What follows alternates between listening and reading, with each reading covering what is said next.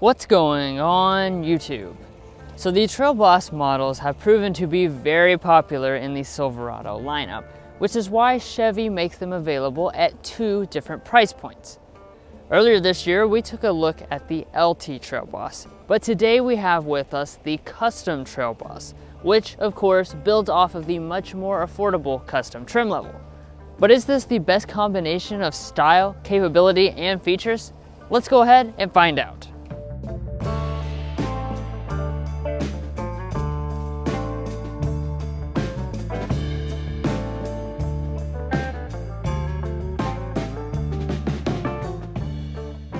So most of the styling is very similar between the Custom Trail Boss and the LT Trail Boss.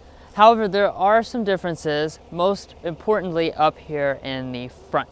So what you'll notice is that we don't have a Chevy badge up here. That's because on the custom trim level, Chevy has now gone to spelling Chevrolet out across the front. So that does go for this Trail Boss version as well. Now you'll notice we have a gloss black finish across all of this, as well as our lower bumpers here, which really contrasts nicely with this model's optional cherry red tri-coat paint color. And then you also have your red tow hooks down here at the bottom as well. Now, I do want to talk about the headlights. This is one area that is certainly different from the LT Trail Boss, and that's because instead of LED headlights, we're going to have halogen headlights for both your low and your high beams. Now, of course, it couldn't be called a Trail Boss without some extra capability. So it does have a 2-inch lift over the regular custom Silverado. And because of that, that's now bringing your total ground clearance up to a really good 10.8 inches. And of course, that does increase both your approach and your departure angles as well. Now, next up, we have our wheels, where we have two different options. So what we're looking at on this particular model is the standard 18-inch gloss black alloy wheel. You can also get 20-inch alloy wheels, which have a very similar design to this. But more importantly, you'll notice that we have some really rugged tires on board. These are Goodyear Wrangler mud terrain tires. As you can see, you have a really aggressive sidewall as well as very thick tread. Now as we move on up, you've got your Z71 branding. You've got your mirrors finished in a contrast black. As far as the features on these, you don't really have much going on, but you do have a blind spot mirror in place of blind spot monitoring on the driver's side. Now the Custom Trail Boss is available in two different cab and bed configurations. You have the crew cab, which is what we have here with us today. You also have the optional double cab that you can get if you want something a little bit smaller, and you can get the standard bed or the short bed. Now, before we move around to the rear design, I do want to point out you have your nice Trail Boss branding right here. Really kind of sets off the design. And then as far as the rear is concerned itself, I think this is a really stylish truck. It's not really too different from any other Silverado, so you're going to have the Chevrolet embossing in the tailgate. You do have your custom branding on the right side. And then if we drop down to this area, you'll notice this is a shiny black plastic. I really like that element. And you do also have dual integrated exhaust outlets, and you have a 9,200 pound tow rating as equipped for this model. Now, if you recall, one of the 2021 changes for the Silverado is that it can now get the multi-flex tailgate, which is basically the GMC Multi-Pro tailgate. That is actually not available on this trim level though, so I do want to point that out. Now, as far as the tailgate itself, you just push this button to open it up. It is really nicely dampened, so I'm happy to see that. And as far as getting in, of course, in typical Chevrolet fashion, we do have this nice little foothold right here that helps getting in very easy. Now, once inside of the tailgate itself, you do have a really nice bed with a nice lining. We do have LED lighting on both sides as well as tie downs.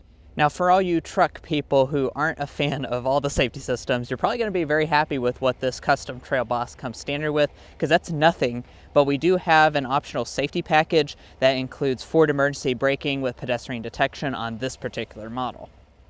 Well guys, that's going to wrap up the exterior design of this Custom Trail Boss. I think it looks really cool on the outside, but now let's go ahead and check out the interior. But before we do that, be sure to hit that subscribe button down below because it really helps us out.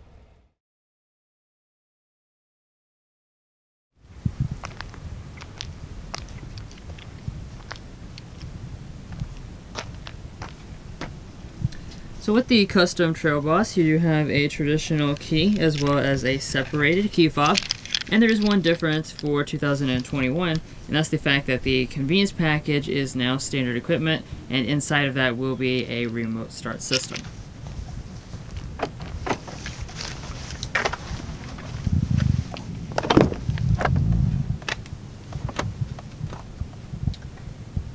Alright, and taking a look inside of this cabin. As you can see, it's definitely very tall for someone like myself since it is lifted up, and the cabin itself is very similar to what you get in all of the other versions of the Silverado.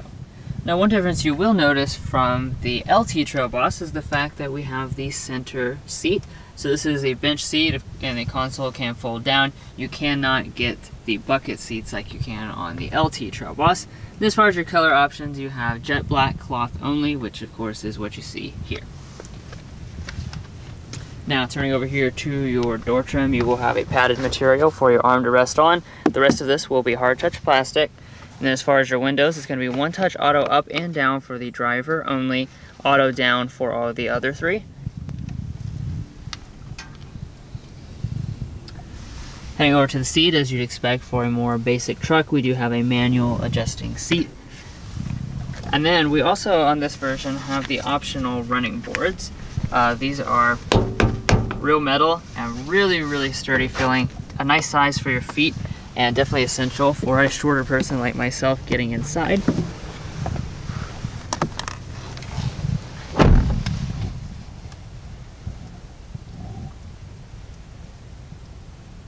Now, of course, this is a rugged truck that is based off of one of your most affordable trim levels of the Silverado. Therefore, that does mean your cabin is going to be, cheaper than what you get on the LT Trail Boss or higher models. So across all of the upper dash as well as the lower areas, this will be a hard touch plastic. We have a silver trim that runs through here. In all your other areas, they are obviously very durable feeling and, feel like they're built to last. Now, to start it up, get out your traditional key, slide it into the slot, and twist it.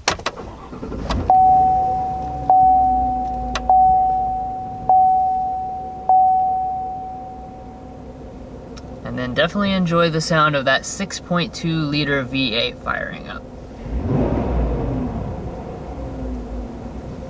But besides for the engine, as far as the gauges are concerned, this is your typical Silverado fare. So we have our analog tachometer, speedometer, as well as some gauges across the top there, and a 4.2-inch multi-function display, which is optional. And included with that will be your steering wheel mounted controls, part of the safety confidence package.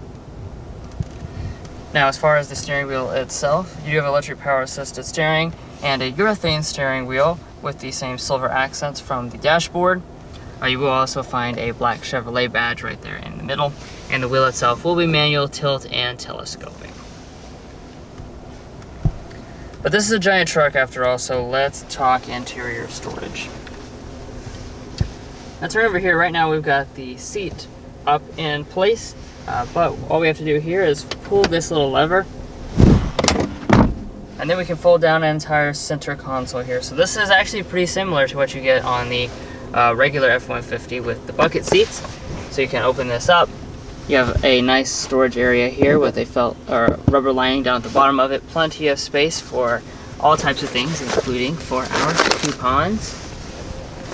We have some more cubbies up here, as well as our cup holders. And then you just have all this space here that just exists as a, an empty void. So obviously you can stick just about anything in this area, including large objects. Right above that, we have our two USB ports and a 12-volt outlet, and then these blank spots are where some connections would be on the higher end models. Now, up above that, we have our climate controls. So as you can see, this is mostly a manual setup. However, Chevy calls this a semi-automatic climate control setup, and that's because if you use the remote start system, even though you have manual controls here, it does have the ability to set its own temperature as well as fan speeds for that circumstance. Of course, you've got your controls here physically rendered, including your zones, and we don't have heated or ventilated seats on this particular model. Alright, and now that brings us up here to our audio system. So this, of course, is the standard audio system inside of the Silverado lineup, which is 6 speakers, and we'll go ahead and give it a sample right now.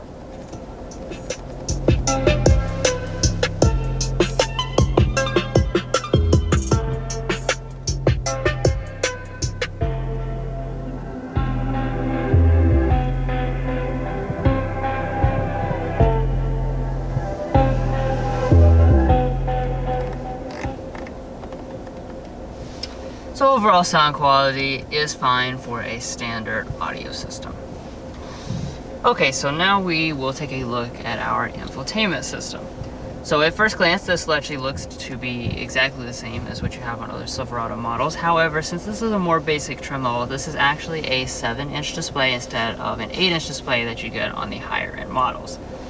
But beyond that, it's mostly the same. So you still have Chevy Infotainment 3 as your infotainment system, and it has the newest software as well as pretty good performance. I will point out one small difference, that's the fact that we have standard Android Auto and standard Apple CarPlay. However, they do not run wirelessly on this lower end system with the smaller display. I also almost forgot to mention there is a large storage area up on top of the dashboard as well. Then kind of wrapping up the front here, we do have a manual dimming mirror. Got some LED illumination up at the top. And then on this particular trim level, we of course do not have a moonroof. And Chevy uses that extra space actually to make the roof even taller for the tallest people out there. And the rear glass is going to be fixed here with the custom Trail Boss. Alrighty guys, here I am in the Silverado Trail Boss's rear seat. Now of course this is the crew cab configuration, and you probably guessed it, there's a lot of space. I mean, this is a ridiculous amount of space. Now as far as the legroom figures themselves, they're going to come in at 43 inches of rear legroom, 40 inches of rear headroom, which does place it slightly below that of the Ram 1500, but it's right on par with that of the F-150. And behind our seating position, I mean, come on now. I probably have, I would say, at least a foot of space, and if my feet can reach the seat, they do slide up under there perfectly fine. Now, besides for this space, you are actually going to have a couple features, so I'm very pleasantly surprised that it does include vents, and that's even on this custom Trail Boss model. And then here in the center, we're not going to have a fold-down armrest. You could get that on higher-end models, but I do want to point out that these seats are really comfortable, which is something you can't take for granted. Now, as with any truck, the main purpose is to be usable, so this rear seat can be configured to just fold up like that, and then that can reveal this whole area for you to use, as well as just hide stuff underneath. As you can see, we have our tripod camera bag there, and to release, you just pull it and yank it down, and you can also fold the seat backs down if that's something that you need. Now, as you would expect, your seat is going to be manually adjusting on this model, and as far as the glove box, well, shall I say glove boxes, because there's two of them.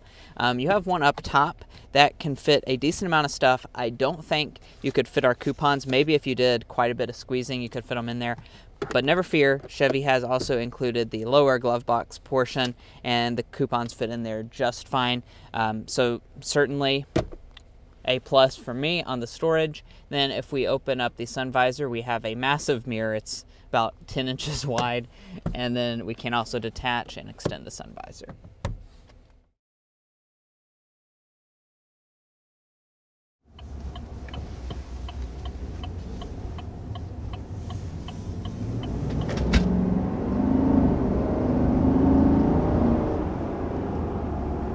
Alrighty guys, I couldn't get a full 0 to 60 acceleration there, but you know what we have under the hood. You could probably tell from that slight acceleration there that we have the 6.2, the Big Daddy 6.2 liter V8 engine, producing that whopping 420 horsepower, 460 pound-feet of torque. I mean, this engine, after living with it for several days, I have no complaints with it. I never had any complaints with it before, and now I'm just in love with it because it just sounds fantastic, has so much power on tap. It's really phenomenal that it can move something as big as this as fast as it does. Yeah, and it's phenomenal that it's made available to this trim level as well, which is really a cool thing for sure. Now, there are two different other engine options available. So this actually starts out with the 4.3 liter V6 engine. You can get the 5.3 liter V8 engine, or you can choose this top option, like you said, with the 6.2 liter V8. Alrighty, but just kind of cruising along here, I do want to point out the fact that this Trail Boss Silverado does ride really good. Now, as you're probably familiar with at this point, if you go for an off-roady type truck, they do have some fancy shocks on them, and they really just absorb the bumps. As you can see, we went over this bridge right here. I mean, you really can feel almost nothing, especially if you hit like a pothole. It's like just soaks it right on up. So a lot of you guys will probably appreciate that. Now, of course, that does mean that you're going to have a little bit more body roll, you know, when you're driving, but I really haven't found this to be like too bad in terms of driving dynamics. Definitely feels better than the Titan Pro 4X that we had for a week here a couple months ago. And we'll go ahead and grab a sound level reading here. Pick it up to 55 real fast.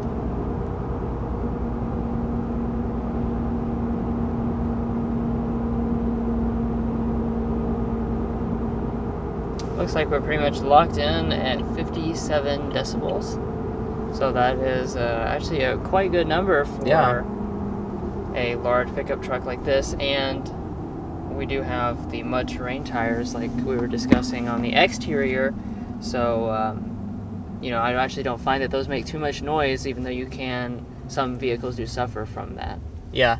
Now, if anything makes noise, it would be the tires, but I really don't have any issues with it.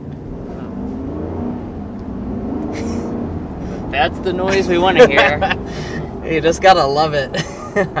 Whatever this engine costs to upgrade, I would highly, highly, highly recommend, because it is just, it's enough to put a smile on your face absolutely all the time.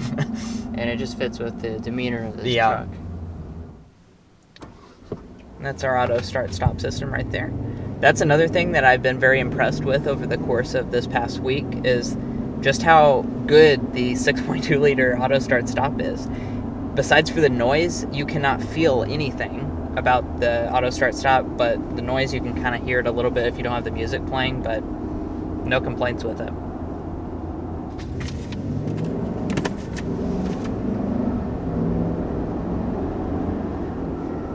Now, another element of that powertrain that is really just so good with the 6.2 liter engine is the 10-speed automatic transmission.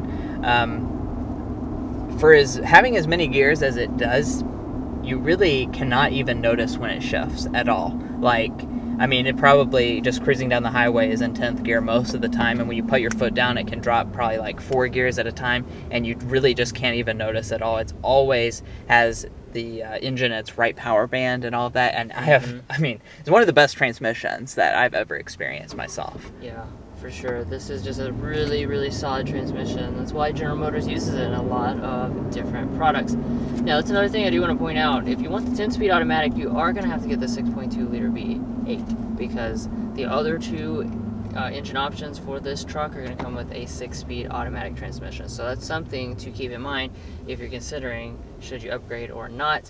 This 10-speed is going to definitely be the superior transmission on board with that. Now, we can talk a little bit about the fuel economy right now. So what this one is rated at is going to be 15 city, 19 highway, 17 combined.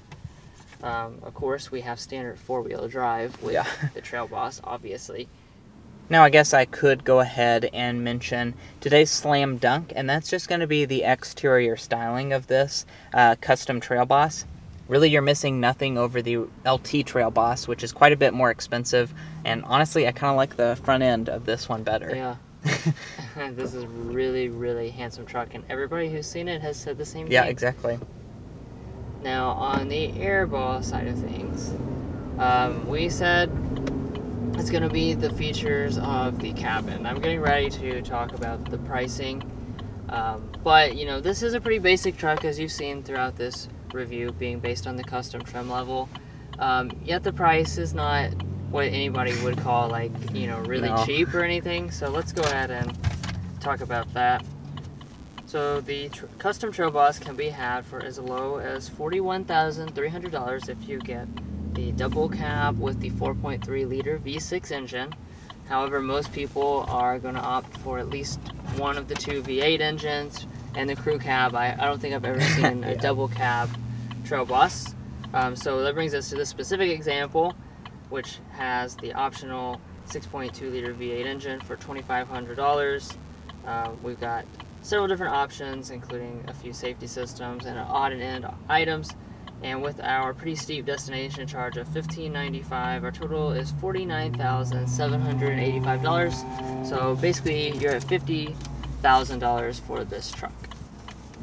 So what do we think after living with this custom Trail Boss Silverado for a week? Well, I have to say I actually really like this truck, and I've had a very good week with it.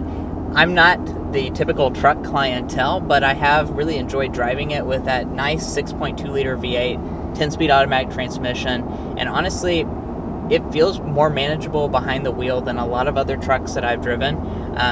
Not to mention, this has an affordable price tag, and with typical truck discounts, you could be looking at a low $40,000 price tag for something like this, which really isn't much more expensive than the mid-sized truck class. So I highly suggest going and checking one out.